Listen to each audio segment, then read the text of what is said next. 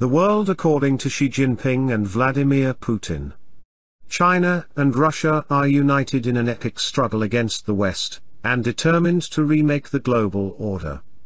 By Katie Stallard. Published, April 19, 2023. In December 1949, 2 months after founding the People's Republic of China, Mao Zedong traveled to Moscow to meet his Soviet counterpart, Joseph Stalin. Yet instead of welcoming the Chinese leader as a victorious comrade in arms, Stalin lectured Mao on how to run his nation. Then he made him wait for 17 days at a country house outside the capital before he granted him a second audience. "I got so angry that I once pounded on the table," Mao later told a Soviet ambassador. He complained that he had been limited to 3 main activities during his 2-month visit. The first was to eat, the second was to sleep, and the third was to shit. 7 decades later, the balance of power has shifted. Following the collapse of the Soviet Union, the rise of China as an economic superpower, and Vladimir Putin's invasion of Ukraine, it is Beijing that has the upper hand in the relationship and on whom Russia's future depends. When Xi Jinping arrived in Moscow for a 3-day visit in March, Putin greeted him with an elaborate ceremony, complete with guards in imperial uniforms, in the most opulent hall of the Grand Kremlin Palace. The message to those watching in Russia and beyond was this: we are not on our own, China is still with us, and our friendship could not be closer. Putin all but fawned over Xi in his public remarks. In recent years, China has made a colossal leap forward in its development, he told him. And we are even a bit envious of you. This was an understatement. By effectively cutting off Russia from the West through his war on Ukraine, Putin has plunged his country into a process of reverse industrialization, Alexandra Prokopenko, a former Russian central bank official, told me. This means an ever greater reliance on Beijing. Before the war, China was still Russia's major trading partner, but that relationship was balanced with trade with the European Union, she explained. Now China supplies 40% of Russia's imports. I think only North Korea has a bigger proportion, and this dependence will only grow. Sergei Rychenko, a Cold War historian based at Johns Hopkins University and the author of the forthcoming book To Run the World, The Kremlin's Cold War Bid for Global Power, put it more bluntly: Russia has become not so much even a junior partner as an outright vassal to China. Yet the global political outlook has changed, too. Just as Stalin and Mao were drawn together by the supposed threat from Western imperialism to form the Sino-Soviet alliance in 1950, despite their differences, so Xi and Putin are now bound together by what both perceive as a new epochal struggle against the West. Russia's war has hurt Chinese interests, galvanizing Western alliances, complicating Beijing's relations with Europe, slowing global economic growth, and spurring Japan's rearmament, but these are secondary considerations for Xi. His greater concern is the competition with the United States and its allies, which he believes will determine the future of the global order. Before he flew to Moscow, he lashed out at what he called the all-around containment, encirclement and suppression of China by Western countries. He needs Putin, above all else, as a partner in that fight. This time, there is no formal alliance between Putin and Xi, and the socialist ideology that linked Stalin and Mao is gone. Yet, this may only make the new Sino-Russian alignment stronger. The two powers are no longer competing for the leadership of the global communist movement, and they have learned from their violent split in the 1960s, which culminated in border clashes between Chinese and Soviet soldiers in 1969, that it is better to be good neighbors than bitter enemies. Despite the no-limits partnership proclaimed by the two leaders in Beijing in February 2022 ahead of the Ukraine war, the past year has demonstrated that there are, indeed, limits to the relationship and that it is profoundly unequal. But it is also resilient. There is no reason to believe that Xi is preparing to distance himself from Putin or to pressure him to end his war against Ukraine. Even with Putin now wanted by the International Criminal Court for war crimes, including the unlawful deportation of children, Xi shows no compunction about standing alongside him and lauding their personal friendship. At the end of the March summit, the two men were filmed walking together toward the Chinese leader's car, where Xi made a point of addressing Putin in front of the cameras. "Right now, there are changes, the likes of which we haven't seen for 100 years, Xi told him, smiling as they shook hands. "And we are the ones driving these changes together." The first official Russian expedition to Peking, now Beijing, in 1618 returned with admiring reports of streets paved with grey stone and markets filled with fruits and vegetables such as we know not, writes Philip Snow in China and Russia, for centuries of conflict and concord. But the early attempts at establishing relations with the Qing Empire did not go well. When Fyodor Bakov traveled to the imperial capital as an emissary of the Russian Tsar in 1656, he offended his hosts by refusing to kowtow before the emperor. "Your empire is great, but ours is not small either," he is said to have remarked. In the standoff that followed with the Li Fon Yuan, office to administer foreign barbarians, Bakov was threatened with execution and then ejected from the city. During the following century, the Qing Empire reached the height of its power and territorial reach under Emperor Qianlong, who ruled from 1735 to 1796. By then, China and Russia had signed their first treaty and begun to trade, but Qianlong looked down on his northern neighbor, which he described in 1787 as still savage and to be tamed, according to Snow. Yet within decades, the Qing Empire would begin its long decline and China would enter what became known as the Century of Humiliation. Beginning with the Opium Wars from 1839 to 1842 and 1856 to 1860, China was forced to cede territory to Britain and grant trade concessions to foreign powers including France in a succession of unequal treaties. The ignominy of this period would later form the basis for the Chinese Communist Party's claim to power. As China's current leadership tells this story, it was only with the Japanese defeat at the end of the Second World War in 1945 and the founding of the People's Republic 4 years later that this era of national shame finally ended. As Mao declared in September 1949, days before proclaiming his new republic, "Ours will no longer be a nation subject to insult and humiliation. We have stood up."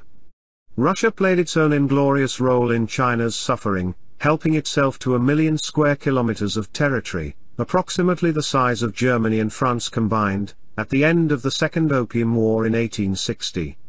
The port city of Vladivostok, whose name translates as ruler of the East, was built on land that previously belonged to China, an indignity that still stirs resentment among nationalist Chinese commentators.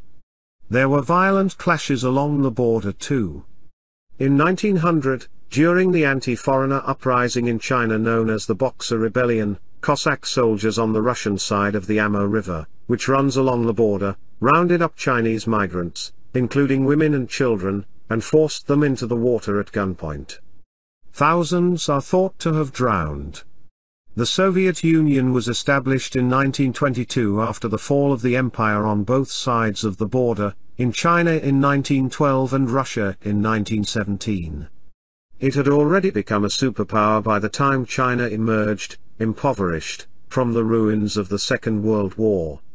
Moscow provided much-needed economic aid and thousands of advisors to help build Mao's new socialist republic after 1949. But the Sino-Soviet alliance was never as monolithic as it appeared from the outside, and it collapsed altogether in the 1960s under the weight of mounting grievances.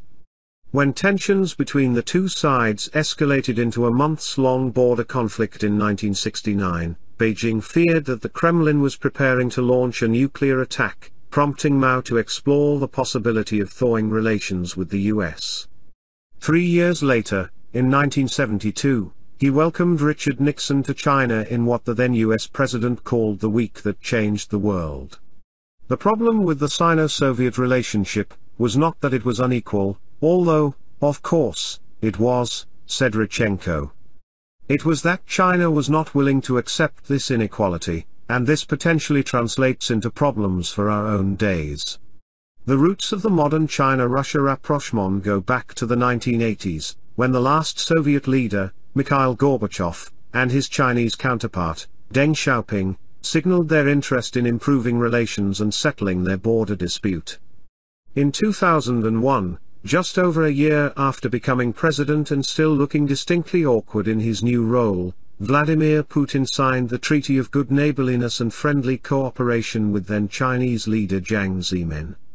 The full length of their 4,300-kilometer border was finally demarcated only in 2005, allowing both sides to demilitarize what had once been one of the world's most heavily guarded frontiers. The need to maintain peace along the border is one of three important elements driving the new Sino-Russian alignment, Alexander Gabuev, the director of the Carnegie Russia-Eurasia Center, told me.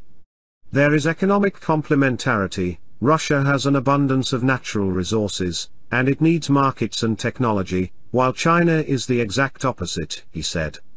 Then there is the fact that these are two like-minded authoritarian nations on the UN Security Council who are obsessed with what they perceive as US hegemonism, and there is a desire to help each other on this.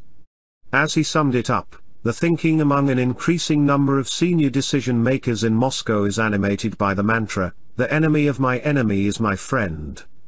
Beijing also fears what would happen if Putin's regime falls and a new government that is less hostile to the West comes to power on the other side of their long border. If Russia turns towards the Western camp, he said, that's a strategic nightmare for China. Russia is a major partner in China's push for a new international order, Zhao Huasheng, a scholar at Fudan University and one of China's top Russia experts, wrote in August 2022 as he outlined the case for maintaining the relationship despite the war. There are many other countries that share China's interests in these areas, but Russia is the most important. He also argued that in the event of a confrontation in the Taiwan Strait, Russia could provide political, diplomatic, and economic support. Unlike shipments of oil from the Middle East, which might be halted by a Western blockade, Russia could continue to supply China with oil and gas across their land border. Thus, in the event of a major international crisis, Zhao wrote, Russia is the most important external source of energy, if not the only external source of oil. Moscow's growing dependence on Beijing also benefits the Chinese government's push to increase the use of its currency, the yuan, in international trade. An estimated 45% of trade between China and Russia was settled in yuan in 2020, compared to just over 3% in 2014. As we heard during Xi Jinping's visit, Putin is eager to use the yuan in payments with different countries, not only with China, Prokopenko, the former Russian central bank official, explained. That, she said, is a gift to China's efforts to internationalize the yuan. In their joint statement in Moscow on the 21st of March, Putin and Xi denounced hegemonism, and US efforts to promote the narrative of democracy against authoritarianism, as a political tool to exert pressure on other countries. While these pronouncements might sound hollow and hypocritical given their own behavior, there is an audience for this message beyond the West, especially in countries with a history of Western colonialism. China and Russia present a joint narrative to the global South, and Africa in particular, about an anti-hegemonic, anti-US-centric world order, said Maria Repnikova, a professor at Georgia State University and the author of Chinese Soft Power. They present a more equitable vision of the world order, which involves engaging with countries in the global South as equal partners, as opposed to forcing them to enact a certain kind of political governance. In recent months, successive senior U.S. officials, including the Treasury Secretary, Janet Yellen, the Secretary of State, Antony Blinken, and the Vice President, Kamala Harris, have traveled to Africa in an attempt to counter Chinese influence. But these belated efforts are up against more than 20 years of sustained Chinese engagement on the continent, including long-running educational exchanges, as well as a legacy of distrust. I think that what is sometimes ignored in this conversation are the pre-existing perceptions of the West, and the US in particular, in many of these countries, Repnikova said. And that shapes how they perceive the messages coming from Russia and China, especially in the context of the war in Ukraine. It is striking how many countries around the world, including major democracies such as India and Brazil, have continued to trade enthusiastically with Russia despite the conflict. 32 countries, including India, abstained from a UN vote to condemn the invasion. China has helped by amplifying Putin's self-serving narrative that he was forced to act by NATO's expansion and the West's disregard for Russia's interests. While the US has warned that Beijing is considering supplying lethal aid to Putin, Xi has attempted to position himself as a tireless advocate for peace, with his officials insisting that it is the West that is fueling the fire, not least by supplying weapons to Ukraine. China has also engaged more in international diplomacy in recent years, in line with Xi's declaration in 2017 that it was time to take center stage in the world. The Foreign Ministry characterized the Beijing-mediated peace deal between Iran and Saudi Arabia last month, which took US diplomats by surprise, as an example of how countries in the region could get rid of external interference and take the future into their own hands. Building on their anti-colonial narratives during the Cold War, Beijing and Moscow are pushing the message that they are the true friends of the Global South, able to provide the funds for new infrastructure, natural resources, and private military contractors, while Western hegemony is the real problem confronting the world. A fairer international system is possible, they argue, if only US dominance can be overthrown. This does not mean that Putin and Xi agree on what exactly a new world order should look like. China's rise has been propelled by its integration into global markets, whereas Russia's approach to foreign policy is increasingly based on 19th-century notions of hard power. Beijing wants to reshape the existing system in its favor, not burn down the whole thing, and it is becoming harder to ignore the growing asymmetry between them. The big question is how far the Chinese are willing to push their advantage at Russia's expense, Rychenko said. Moscow has long been wary of Beijing's claim to be a near-Arctic power, for example, and has also declined to supply the Chinese military with some of its most advanced weapons systems. But with reduced leverage, Moscow could soon be forced to give ground on both issues. China has also bolstered its presence in the former Soviet republics of Central Asia over recent years. Xi launched his overseas infrastructure project, the Belt and Road Initiative, in Kazakhstan in 2013, and China has built a security outpost in Tajikistan. There are clearly certain tensions between China and Russia in the region. Raffaello Panchichi, the co-author of Sinostan, China's Inadvertent Empire, told me from Singapore, where he is a scholar at the S. Rajaratnam School of International Studies. But they have no interest in falling out over Central Asia. In fact, he says, there is considerable overlap in their vision for the region. They want it to be stable and not exporting problems that they have to deal with, from terrorists to Western democracy and color revolutions. And to be honest, the region likes that too. Despite the clear limits to the relationship, both sides have an interest in managing their differences, at least in public. If China uses its leverage in a respectful way, addressing Russia's sense of prestige and pride, then the outside world won't necessarily know how much China is pushing behind closed doors, and the stakeholders inside the Russian system will be happy, explained Alexander Gabuev. This is not the preferred course of action, but because Russia doesn't have many options, it will have to accept China's growing role in the Arctic and Central Asia, as well as its increasing dominance over the technological landscape. The real problems could start if China begins to flaunt its growing superiority over Russia, and Putin's regime is forced to make humiliating concessions to Beijing.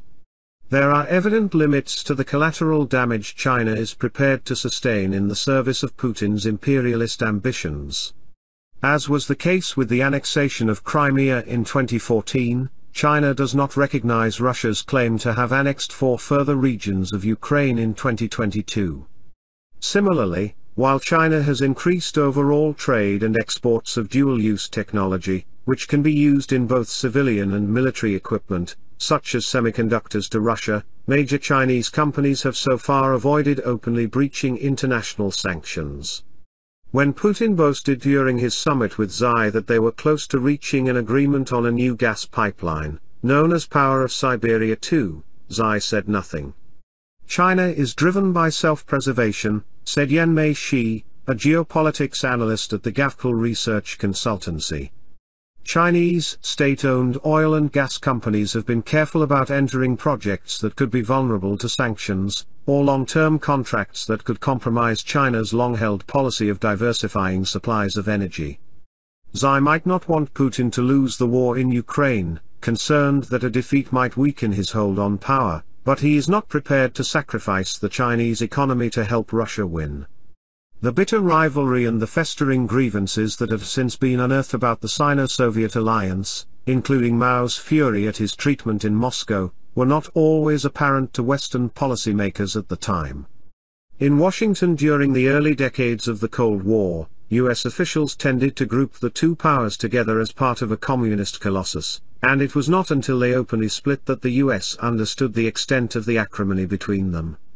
It is important not to make the same mistake now and buy into the hyperbolic claims on both sides about the strength of their partnership. To paraphrase the former British Prime Minister Lord Palmerston, no country has eternal allies, only interests. Yet it is for precisely this reason that the new Sino-Russian alignment looks increasingly durable, and dangerous. When I asked Sergei Rychenko what he thought Western commentators were missing about the relationship, he replied with one word: history. Over the past 4 centuries, Russia and China have learned to value each other as neighbors and to understand the risks of falling out.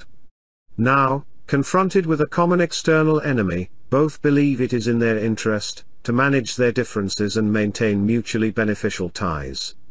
This logic goes far beyond any personal bond between the contemporary leaders, and their assessment of their short-term interests. Both sides now view this alignment as a long-term, structural necessity that will endure. There is a great continuity now to the relationship, Rychenko said. Even if Putin dropped dead today, or Xi disappeared from the scene, I do not see the next generation of Russian or Chinese leaders changing course. This podcast was brought to you by BG Media. Download the BG Media app today or visit barglobal.net for more podcasts.